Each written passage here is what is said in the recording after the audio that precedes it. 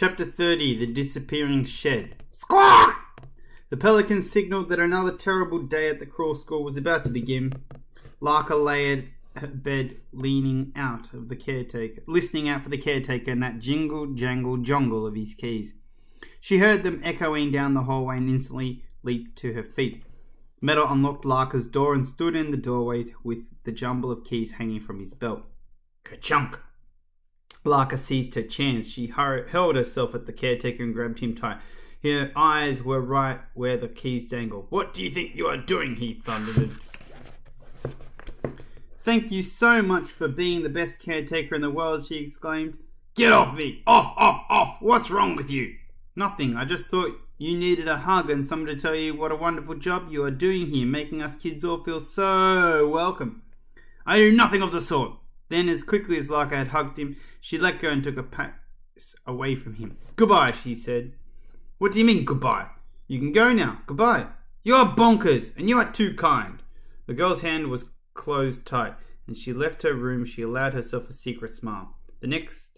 Instead of following the pack of kids to the dining hall, Larka peeled off in search of worms.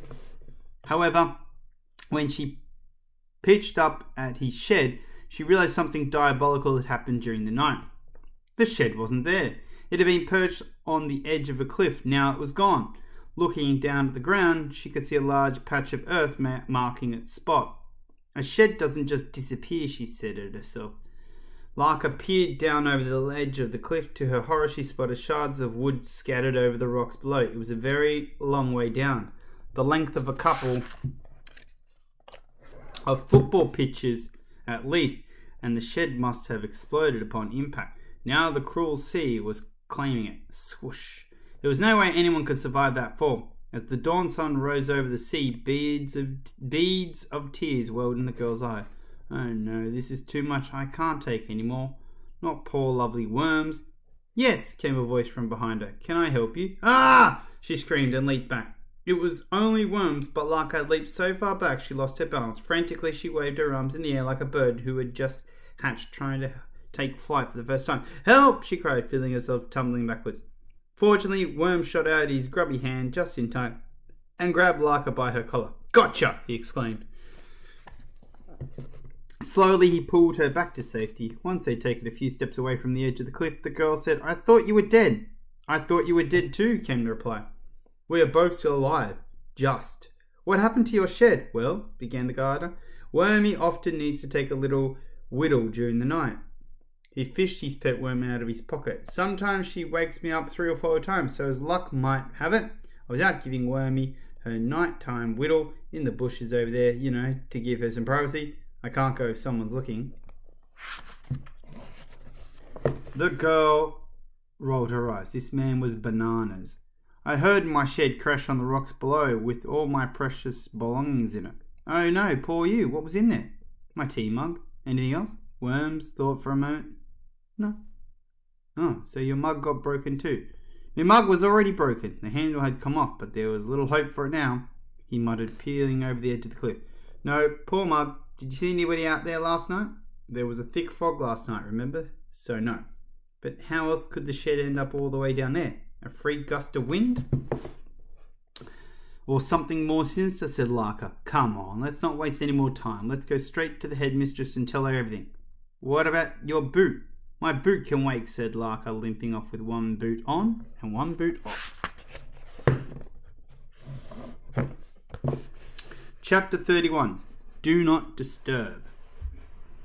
The headmistress's office was tucked away high up in one of the turrets of the castle. Worms and Larka crept up to the stone staircase to the top, dodging the rats just as Worms had said. There was a sign on the headmistress' door that read, Professor Doctor, do not ever, ever, ever disturb. The sign had been hanging there for so long it was furry with dust.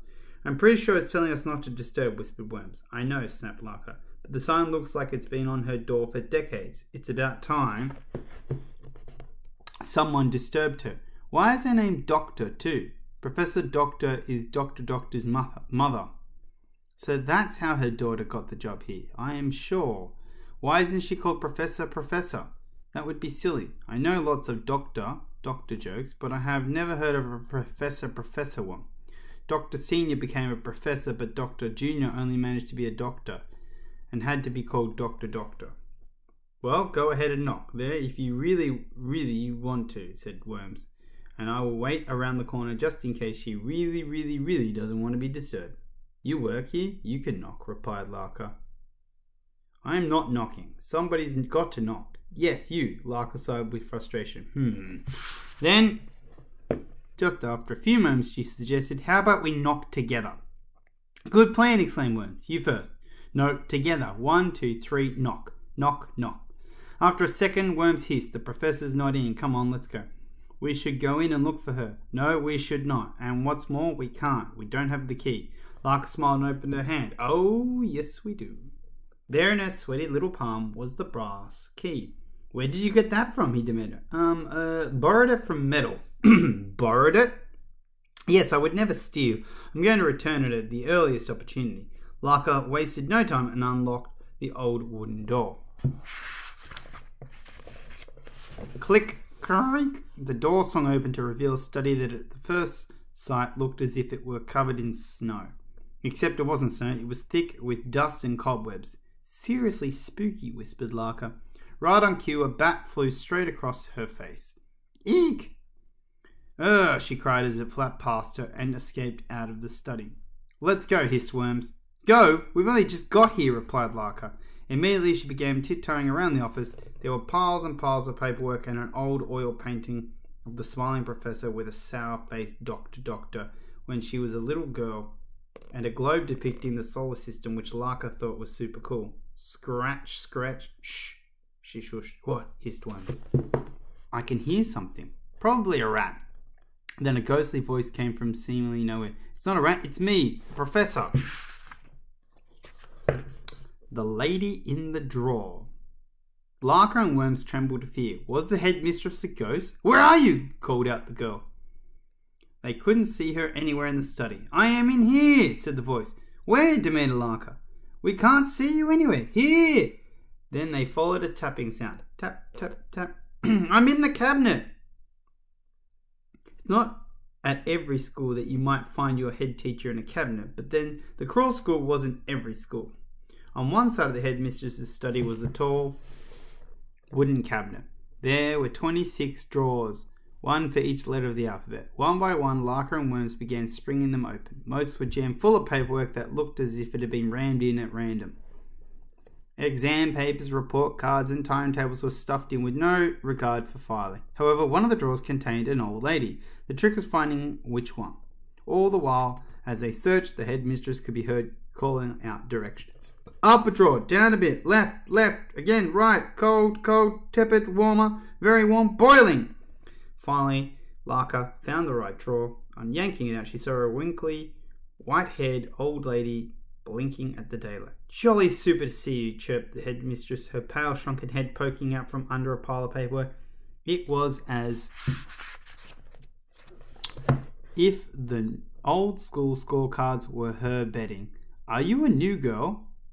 Very new, yes, Professor, replied Larker. If you don't mind me asking, what are you doing in the drawer? Oh, hello, Worms. I didn't see you there. Well, it must have been an awful long snooze. Larker and Worms shared a look of utter disbelief. If you wouldn't mind helping an old girl out, asked the Professor. Yes, of course, replied Larker. She carefully lifted the impossibly old lady out of the drawer. It was as if she was handing a precious antique, which in a way she was. The lady could have been a grandfather clock, as Larker noticed the familiar sound of ticking as they lifted her. Tick-tock, tick-tock, tick-tock. So how can I help you both this fine and dandy day, she asked. Well, it is hard to know where to begin, sputtered Larker, looking to Worms for encouragement. The gardener kept his mouth firmly shut. Beginning at the beginning. Oh, good goody. The Professor does love stories. Right, well, let me begin with the exploding boy, began Larker. She rattled through the story so far. Bugs shooting up through the library ceiling, the secret cave under the school, the monster-ification machine, the slug monster, Worms' shed being pushed off the cliff, and it all seemed like some tall tale, but was completely and utterly true. She concluded, That's why we knocked on your door, Professor. We desperately need to help all the poor children here before it's too late. You are right. Something must be done. At once, exclaimed the professor. The old lady went to stand up, but her leg fell off. Clonk. I didn't know you had a false leg, said Worms. Nor did I, replied the professor. Worms and Larker shared a concerned look. Would you like us to help you put your leg back on, asked Larker. No fuss. Just pop it on in a drawer so I don't trip over it. Worms shrugged and did what the professor asked. He picked up the metal leg and put it in the cabinet. I put it under L for leg, he said helpfully. Thank you, Worms. Well, young lady, continued Professor, what have you told me about the going-ons here at the Cruel School, especially all that involved my daughter, Dr. Doctor, is absolutely shocking. What should we do, asked Larker. Put down some slug-repellent powder for the start. He was a really big slug, said Worms. Then we need a really big tin of slug-repellent powder. We can't do that, he's my friend. What about your daughter, asked Larker. I'm sorry to say that she seems to be behind all this. Let me give that girl of mine the sternest of stern. Talking to. Now you two run along and please keep all this under your hat. I'm not wearing a hat, remarked Worms, looking at the mop on his head. I mean, don't tell a soul, and do close the door and your way out. Toodle peep, toodle peep, toodle peep, toodle peep, toodle peep. Chapter 33. We'll read this next time. A Circus of Stinks.